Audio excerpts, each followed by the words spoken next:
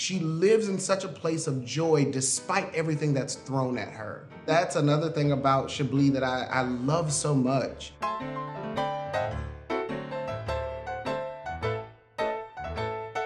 There's so many points of views in the story, and to add music and let these characters sing, literally sing, is something that is so magical and so special. I was in Savannah shortly after I read the book. I'm so struck by the set design because they've really captured something about it, about the light and Spanish moss everywhere. Savannah's the main character of this show and the story. You really get to escape into this world, immerse yourself in this incredibly eccentric and eclectic world that is Savannah. I think this show will, to audiences, surprisingly expand them if they allow it to.